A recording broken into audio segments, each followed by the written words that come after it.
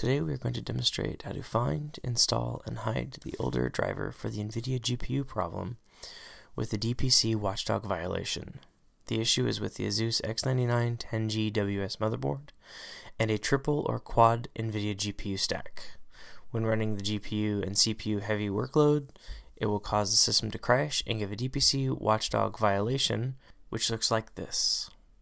So we're going to go to nvidia.com and then click support, then select download drivers, and then in the beta, older drivers and more section we will select beta and older drivers. For this system we're going to use the defaults because that is all correct. However, if you have GTX 1080s or Titans, you'll need to change the product drop down to match your system. From there we're going to click search. We're going to go down to the bottom of the list and download the driver version 38253 by clicking GeForce Game Ready Driver, and then clicking download, and finish by clicking agree and download.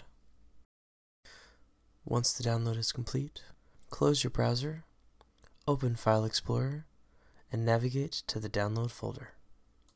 Now we're going to double click on the file and select do you want the app to make changes to your desktop.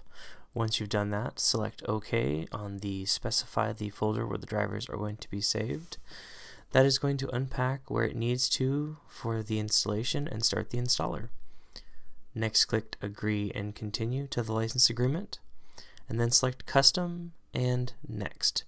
We're going to do this so we can select perform a clean installation. This is very important.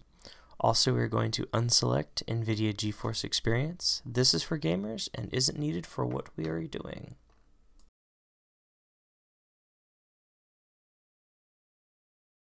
Now that the driver is finished installing, we will click close and restart the system. Your system may actually say restart now where the close button is.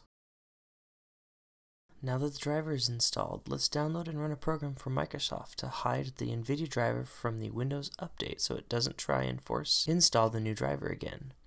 We're going to go to Google, search for WuShoHide. We want the one that shows it's from Microsoft. We're going to scroll down to the section for Windows 10 version 1607, the anniversary update, and then click download the show or hide updates troubleshooter package now.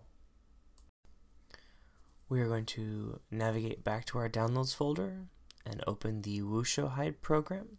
We are going to click on next, and it's going to look for pending updates. This may need to be run a few times until the Nvidia driver shows up. Then we're going to click hide updates.